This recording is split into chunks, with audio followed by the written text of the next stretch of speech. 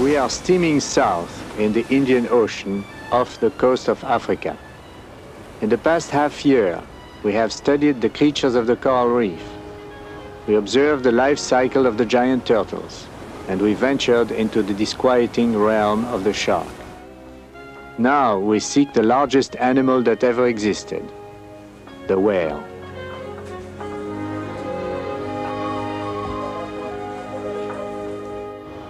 To find whales, sonar devices are still impractical. The only reliable means is the lookout, scanning the horizon for telltale spouts. When whales reach the surface, they exhale, sending 50-foot vapor plumes into the air. The deeper they dive, the higher whales spout when they return. And it's the spout which has always betrayed them to the hunter.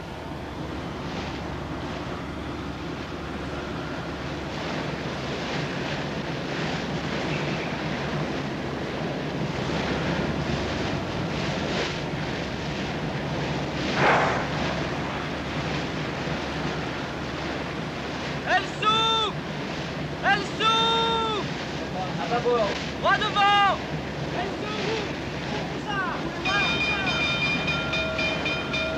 Droit devant! Un peu sur la gauche!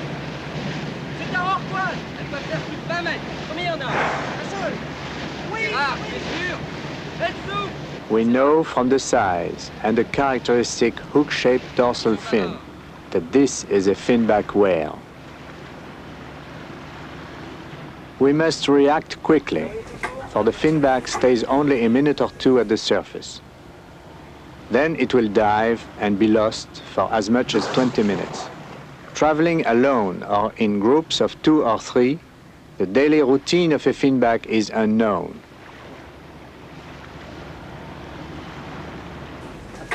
To study its behavior, we have improvised an unusual tracking method that will allow us to remain in contact with the whale.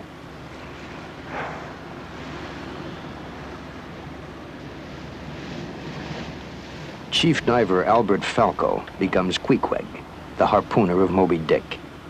The shaft is long enough to give balance for throwing, but the barb is designed only to hook into the thick blubber, not to injure or kill.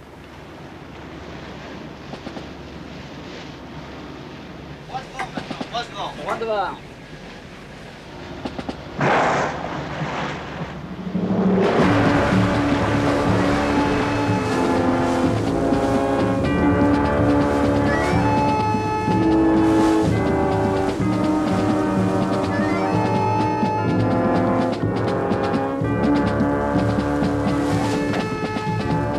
Buoys attached to the harpoon by 1,500 feet of line will reveal the location of the whale while it pursues its secret life 1,000 feet below the surface.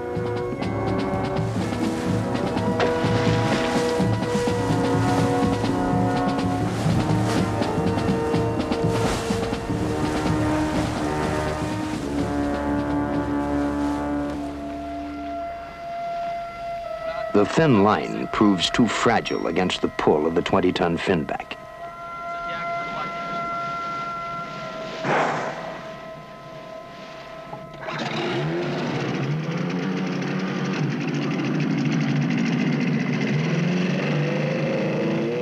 To harpoon the finback again, the speedy Zodiac must be used.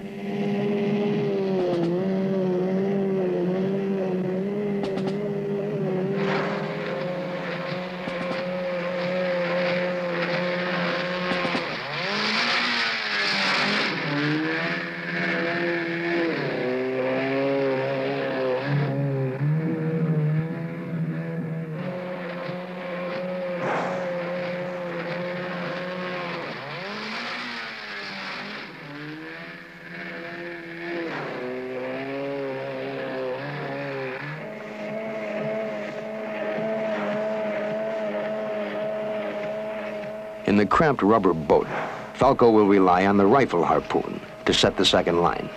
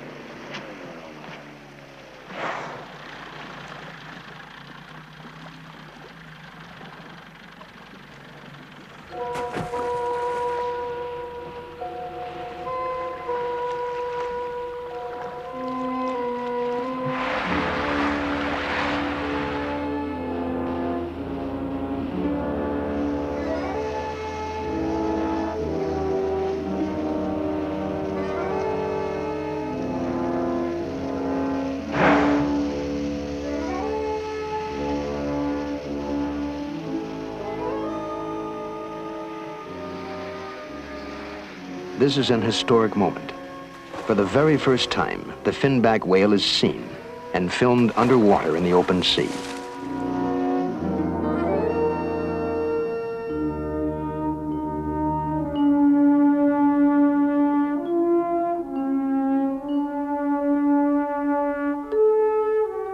From our boat on the surface, the size and power of the finback frightens us.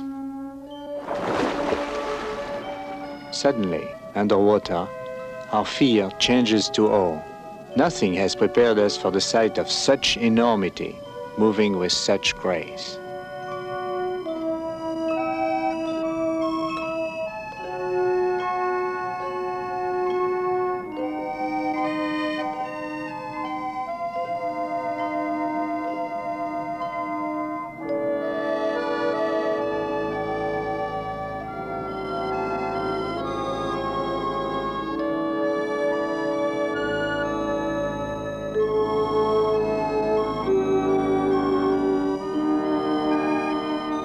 The tail of a finback measures 12 feet across and generates 200 horsepower. It is also the only defensive weapon he can use against predators, the shark, the killer whale, and even man. We are both mammals, man and the finback. Much of our body physiology operates in the same way. But in his adaptation to the sea, the whale has undergone critical changes. He is free in the three-dimensional world of the sea, and we are not. So it is with a sense of envy that we watch the finback return to the deep.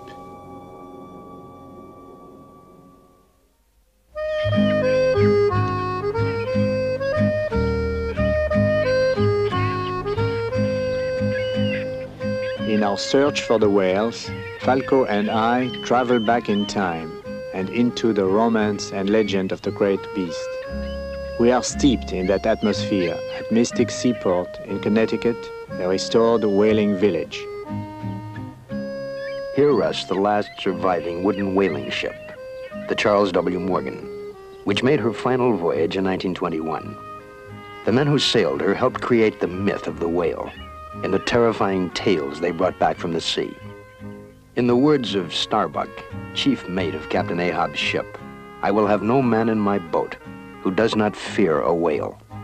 They sought the sperm whale, rich in oil, big, fast, and strong. Once spotted, the longboats would give chase. Often they would track the whale for hours. 6 men, in a boat 28 feet long, pursuing a whale weighing 40 tons and measuring 50 feet or more.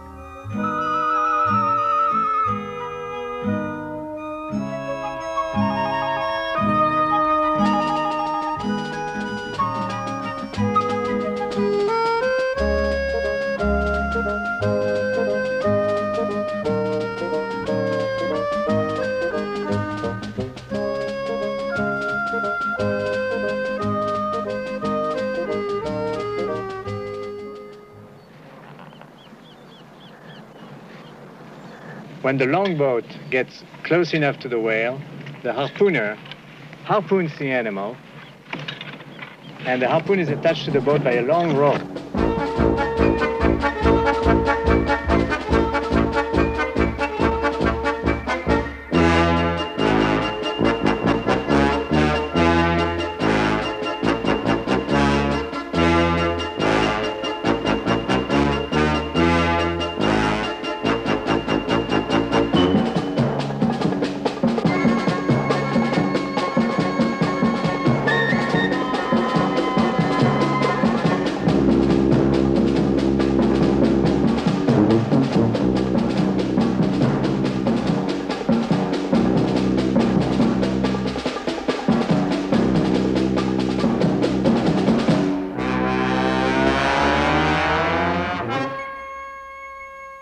Then, later on, the whale is killed with a lance.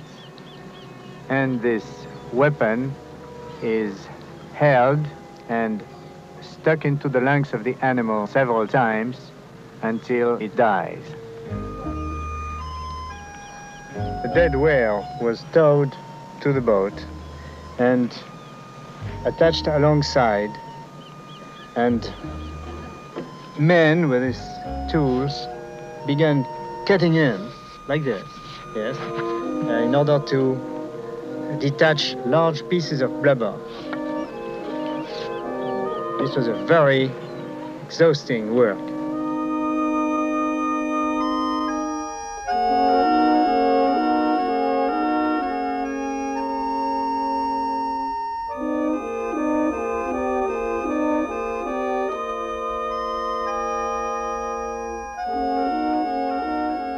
The head of the sperm whale contained a very special treasure, several barrels of pure oil.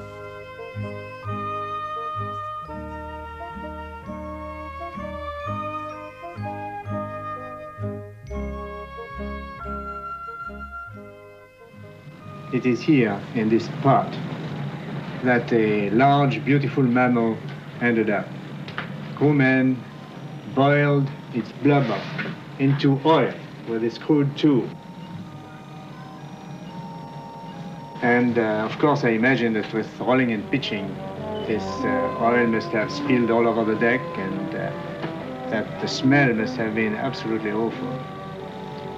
It took about 3 days of hard work to take care of the grease and oil of one single whale. With such primitive equipment, the total catch per year was about 8,000 whales. Tragically, whalers today take 10 times that total. At the Smithsonian Institution in Washington, a life-size model provides a unique opportunity for studying the anatomy of a whale. Here, frozen for eternity in painted plastic, it hints at its awesome secrets. Yes, Weber, it's the largest animal that ever lived, a blue whale. This model represents a blue whale 92 feet long and weighing probably 135 tons. Whales actually were probably land mammals about 30 million years ago. And they have adapted a beautiful way to the aquatic environment. His eyes, for example, are relatively small and his vision poor, but his hearing is very accurate. His forelegs became flippers, and as his body streamlined, his hind legs disappeared. Now his powerful tail takes up a full 1/3 of his length. This creature lives mainly on tiny shrimps. Opening a wide mouth and inflating his elastic frills, he takes in tons of water, then pushes it out through these strainers of whalebone which retain the shrimp. There are over 50 varieties of whales. Most of the large ones, the baleen whales, have whale bones instead of teeth. The sperm whales and the killer whales, on the contrary, have powerful teeth. They could, if they ever wished to do so, attack and even eat a man.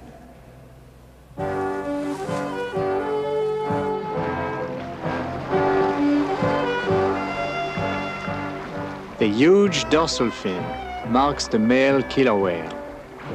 The largest male is the leader of a family group that lives and hunts the sea together.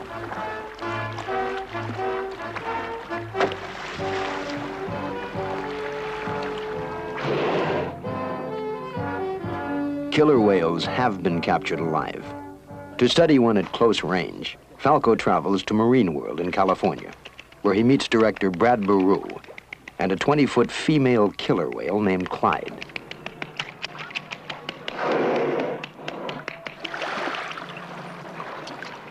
We brought the 2 females down from Canada, and all the way down, they communicated with a very high, shrill sound, back and forth. The killer whale is known to attack dolphins and seals, and it appears at sea as if all creatures scurry from their path. Yet in the rare encounters of divers with the killer whale, he has always seemed to be only curious and friendly. Wonderful animals. They seem to be very intelligent. They seem to be adapting faster than the porpoises at this time. They respond to the sound. Yeah. It's temperamental. She has a mind of her own.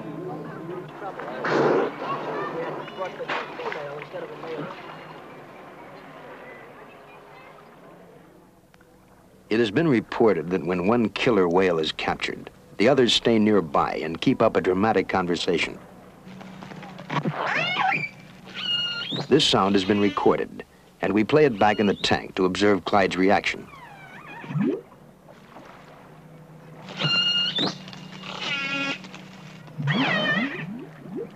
At first, Clyde answers the cries.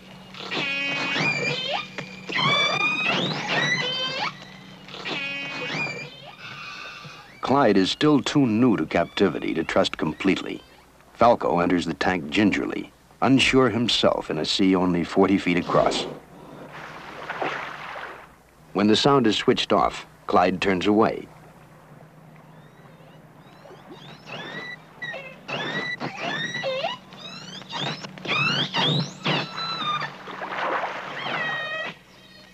Back in contact, Clyde swims toward the speaker. Hearing plays a primary role in a whale's perception for echolocation as well as communication.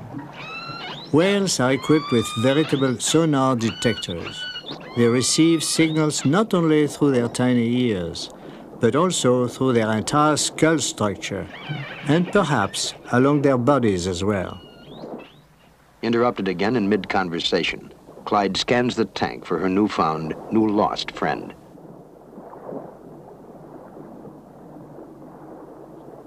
One day, we may be able to understand this squeaky language, but for the moment, it's enough to know they speak and understand.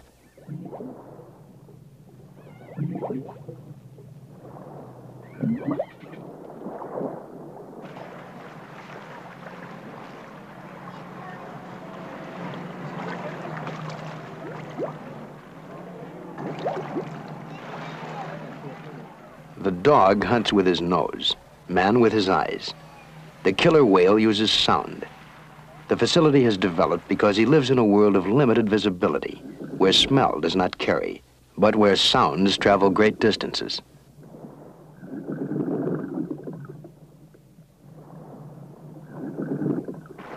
Not enough is known about whales yet to determine what role their clicks and grunts play in hunting. But Clyde, on the way to a snack, is deterred by a thin board she could crunch into sawdust. Only a form of sonar could have directed her lunges and retreats.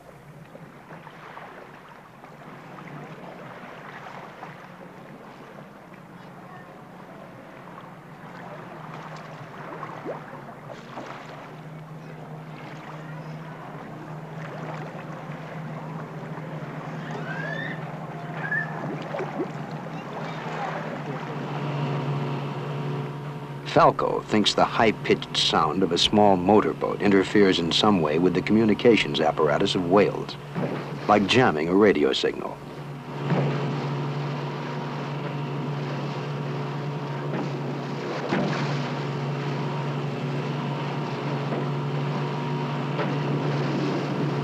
Falco's experiment works almost too well.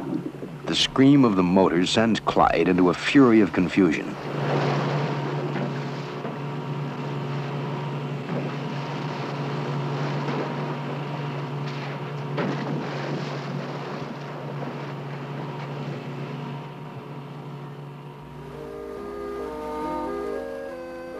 May 20th, near the Maldive Islands. Floating on the surface, we have discovered a piece of giant squid, a deep living creature. The squid is common game for the sperm whale. The backs of the whales are often scarred by the horny beaks of the squid and by the suction cups of its tentacles. What we have found is the debris of battle. This section measures 2 feet, and we estimate the squid must have been about 8 feet long. Now we know the sperm cannot be far off.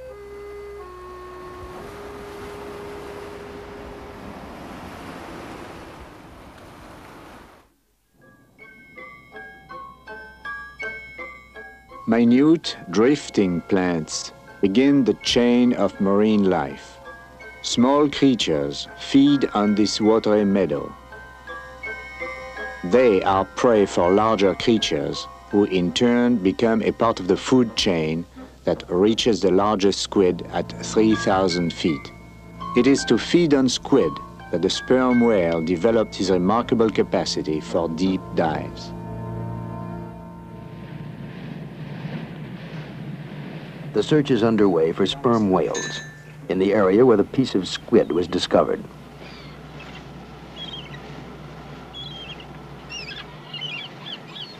Falco tries to select a harpoon that will just pierce the thin skin and hold fast in the blubber.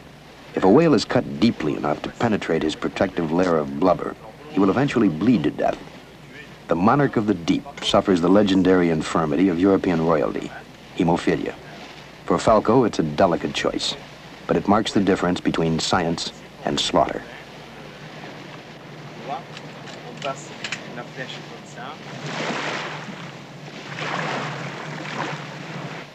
This time it's Dumas who raises the first whale. By the angle of its spout blowing from the left, he knows it's a sperm. Elle s'ouvre! Droit devant! Elle oblique sur la gauche!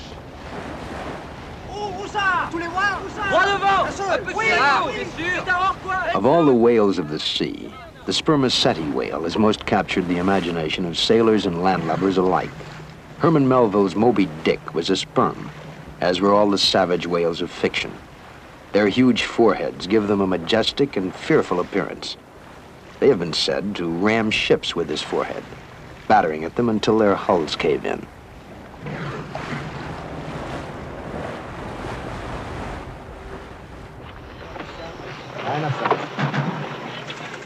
To find the whale is tricky.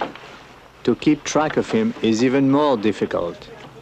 And the maddest challenge of all is in our desire to film the whale underwater. First, we must attach our marker buoys to the whale so that we may follow him wherever he goes. A mounted knight stare up to the Zodiac. Falco enters the field. The very sound of the speeding Zodiac seems to complicate the problem of tagging the whale.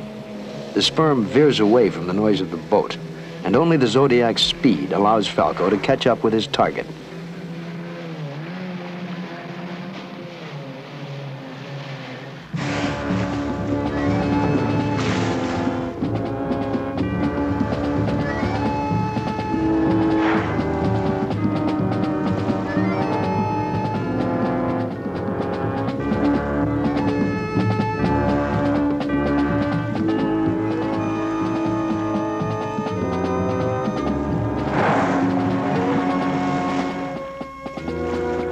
The first step is accomplished.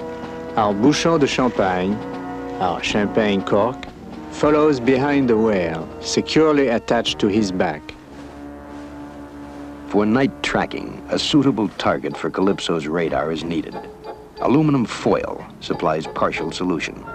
It'll be hung in the sky above the whale. The finishing touch is a kite-toon, part kite, part balloon. Trailing a 75-foot aluminum foiled tail, it'll be attached to the buoy, attached to the whale.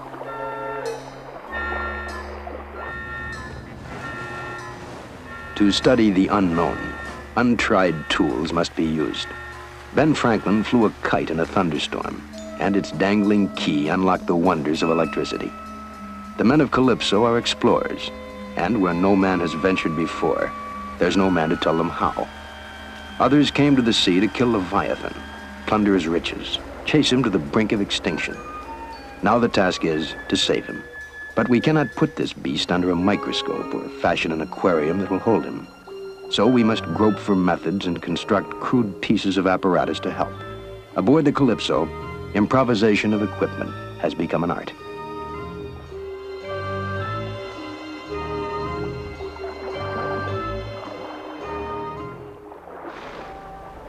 The sperm whale migrates at the surface, but feeds in the depths.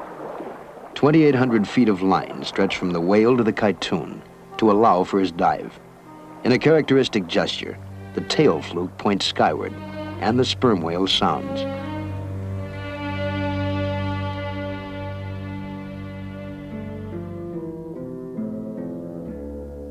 The whale's descent is vertical, carrying with him line, buoy, and finally snapping the cord of the buoyant kytoon.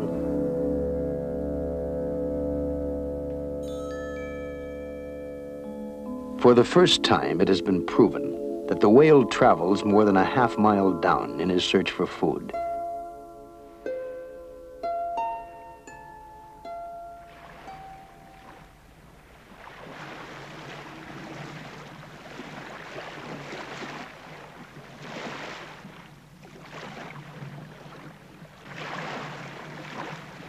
May 20th, 5 p.m. An hour after losing the kytoon, the rest of the whale herd surfaces. Whalers believe that sperms, like other toothed whales, travel in groups, usually one male and a herd of females.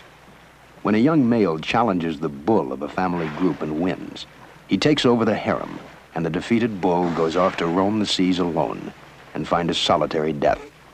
Old whalers call them emperors. For the moment, the quiet throb of Calypso's engines does not disturb the whales. Trailing the herd allows a unique opportunity for filming them from the undersea observation chamber in the bow.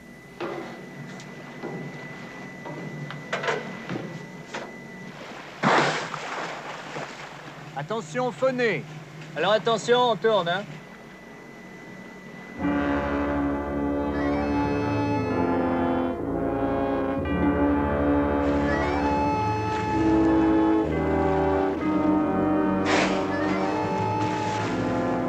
Attention phoné, attention phoné.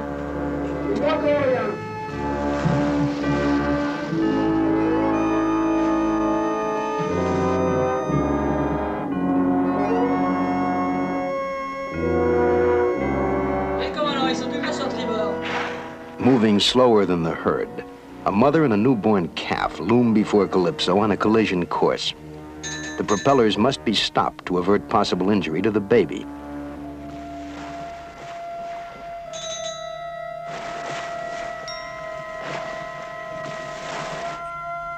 Oui, mais on approche des baleines, attendez. Non, je les vois pas encore. 20 mètres, 15 mètres, 10 mètres maintenant, attention.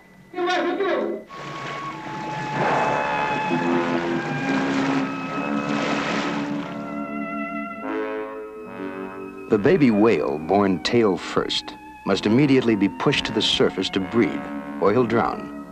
1/3 the size of the mother at birth, about 14 feet long. He drinks half a ton of milk a day, squirted from nipples that are hidden inside slits in the mother's belly. He will be full grown in 10 years, can live to 30.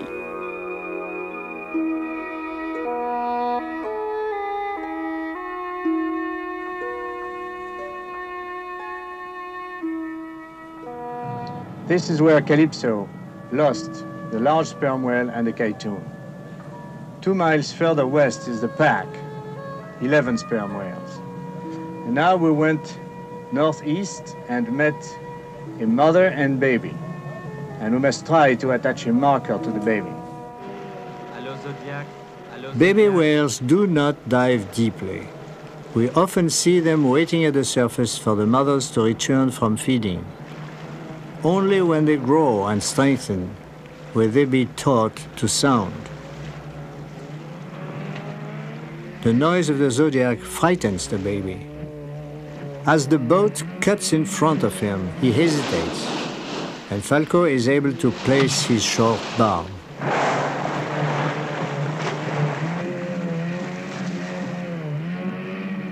We have isolated the baby not to harm it, but to study the reactions of the baby and mother and the herd. Because we feel uneasy about what we have done, we hurry to check the condition of the young whale.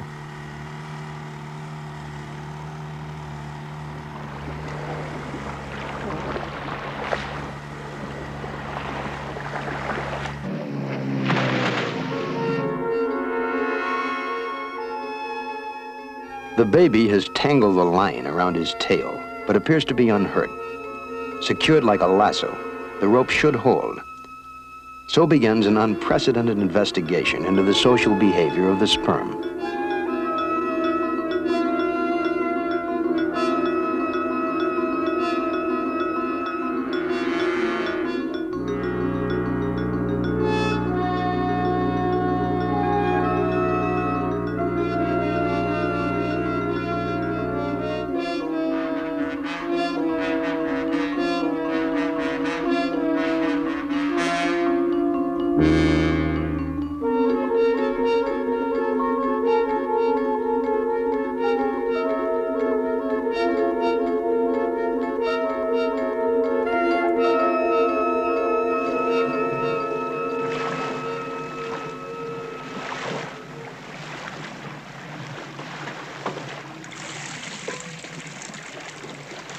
We're now a little further north, and we have been successful attaching a kytoon to the baby. The pack is still around.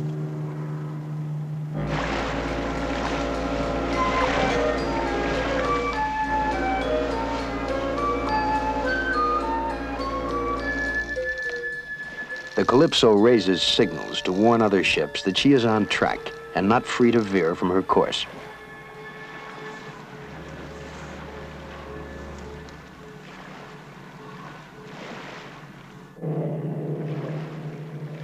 We are sure that mammals of the sea communicate with one another. Through the use of modulated sounds, they convey complex messages. It is likely that even the baby whale will be capable of calling for help. Calypso's sound engineer, Marcelin, positions the launch between the baby and the disappearing herd.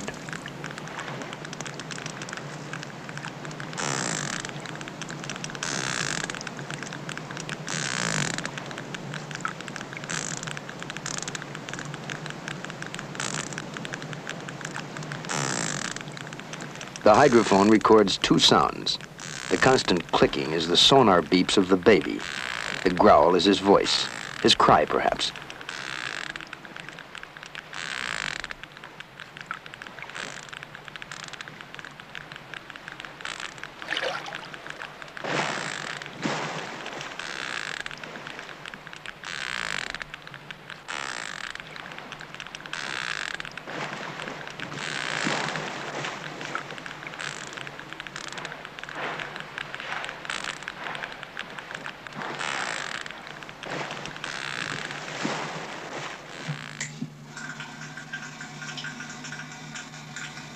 The bubbling aqualung has often blurred the sounds Falco hears while diving. For the first time, he can hear the whale clearly. C'est assez curieux. C'est beaucoup plus près. Ouais. T'attends? Ah oui. Curieux. Tu penses que c'est le petit qui était oui. plus rapproché? Oui. Le petit était plus près de moi, il est... Voilà, tu vois? Plus près. C'est très curieux. May 20th, 5:30 p.m. A rotating watch checks the movements of the whales. Whatever course the herd takes, the baby follows. By late afternoon, it appears as though other whales have joined the group. Perhaps some sense of community danger has drawn them, for the sperm whales are like a marching nation, moving inexorably from one pole of their migratory trek to the other. The buoy holds. The kytoon drifts behind. And as Calypso tracks the baby, crewmen, without realizing it, look up from their work periodically to check the progress of the infant sperm. The experience today has given me the basis of an intriguing theory. Apparently, in the oil-filled head of the creature lies the key to its success. The monstrous head appears to be an ultra-directional transducer of sound. This extraordinary sensitivity enables him to hunt in the darkness of the deep. Qu'est-ce que tu sais comme chanson?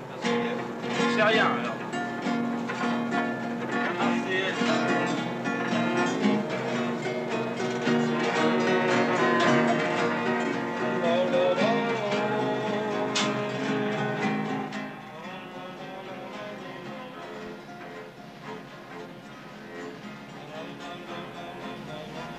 From evening sun to dawn, the radar will stand watch over the youngster and the bridal train of buoy and kytoon. In a very few hours, he has come to be more than simply the subject of an important study.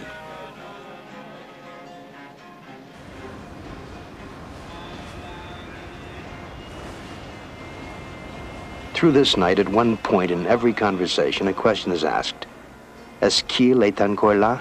Is it still there?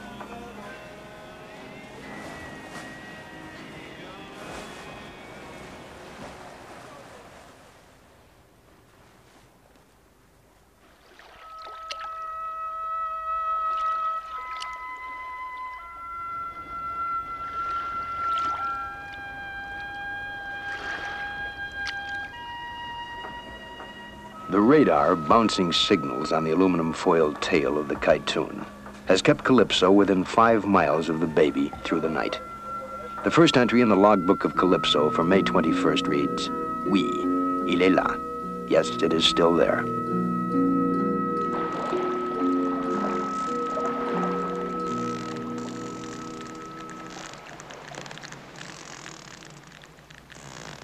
There is still 2 hours until there'll be enough daylight to film the young whale.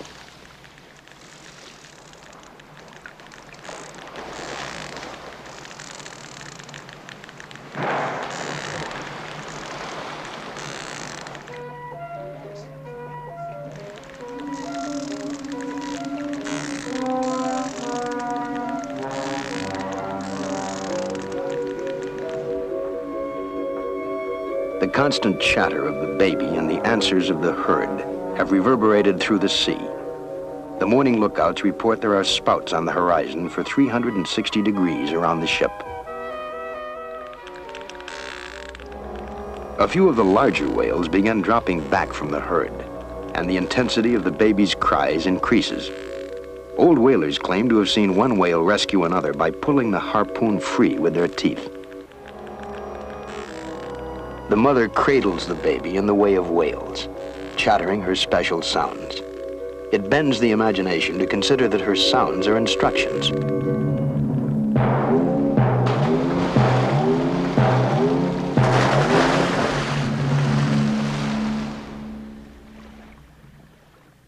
There can only be conjecture as to what actually occurred below the surface.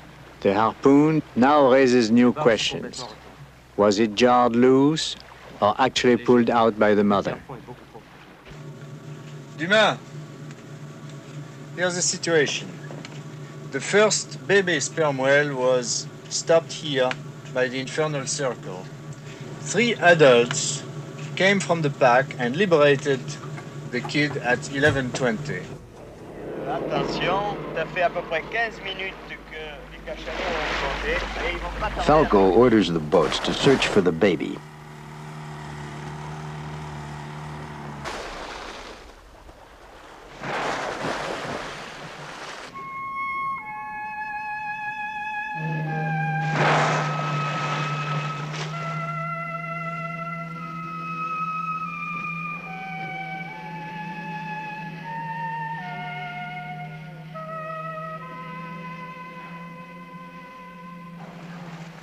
The baby, confused and frightened, ceases movement.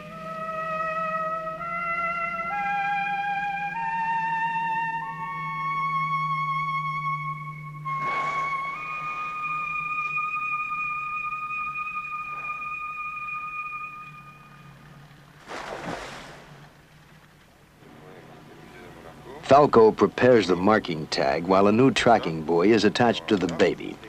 In years to come, the tag may provide an invaluable record of whale behavior and movement.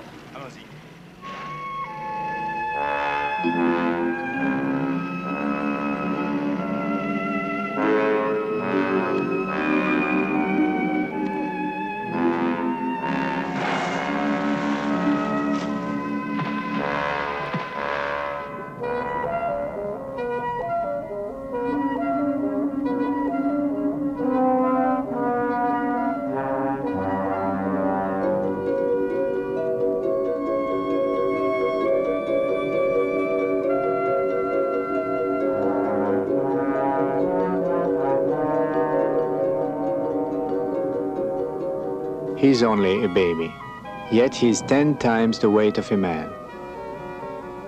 Because he lives in a realm of boundless food, he will grow to as much as 50 feet and weigh over 50 tons.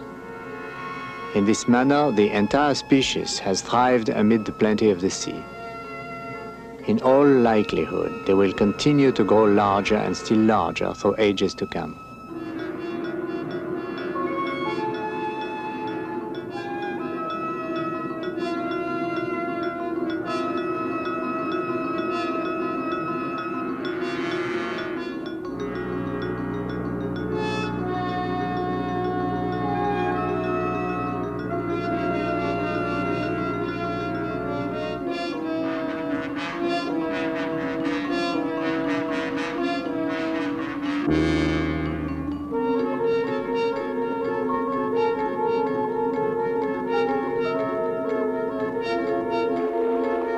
tagging done, I asked the divers to cut the baby loose. We dare not tamper longer with this marvelous child. He has served briefly to increase our knowledge, to excite our imagination in a way that few creatures have ever done. And now he must return to the mother, the herd, and to the nation that prowls the sea. Bonne chance.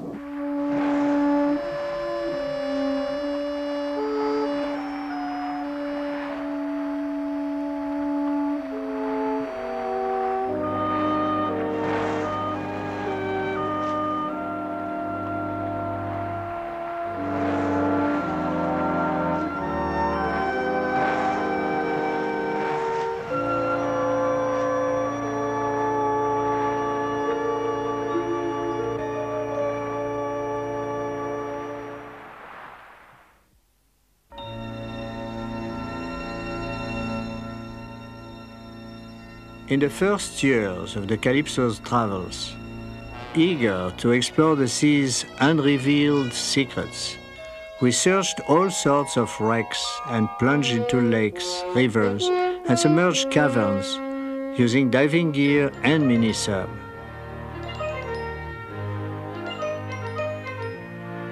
We made friends with a wide variety of creatures, but always felt a special kinship to the aquatic mammals like dolphins, seals, and sea lions. Our amazement has never ebbed, and today we are as curious as ever to continue rediscovering the world with our new friends.